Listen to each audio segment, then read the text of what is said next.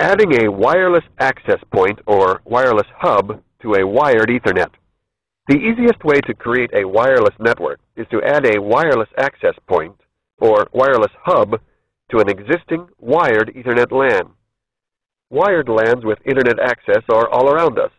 You may have one in your home or small office. Most modern hotel rooms also have one.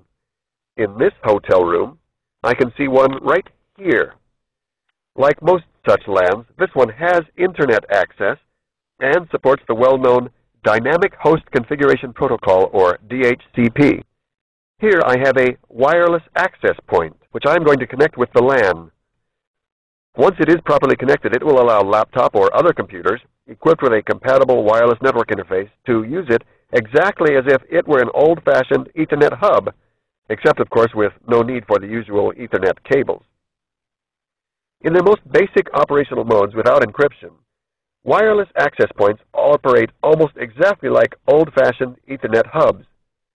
You can learn a lot more about Ethernet hubs by watching the AskMisterWizard.com movie entitled Ethernet Hubs Explained from our Ethernet series.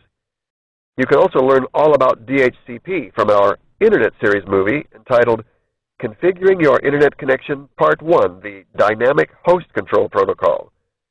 If you're not familiar with Ethernet hubs and DHCP, you should watch those movies before proceeding here because this movie builds on those concepts.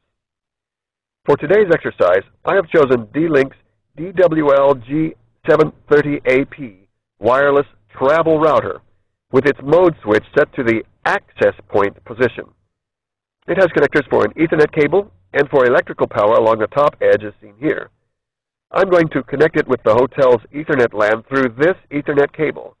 I plug one end into the hotel's network and the other end into the access point, like this. Then I must also connect electrical power using this small power supply module. On one end, of course, I plug it into a standard electrical outlet. The other end snaps into the tiny little power connector on the access point. Notice that as soon as the electrical power is connected, the indicator lights illuminate, flashing in patterns to inform us of LAN and WAN activity. Congratulations! If you've just done this, you've just enhanced a wired Ethernet for wireless access, and you've created a public wireless network. That is really all we need to do.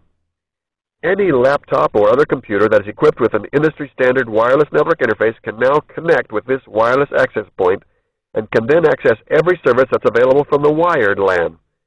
If you already know how to access wireless networks, you're now ready to free yourself from those restricting Ethernet cables.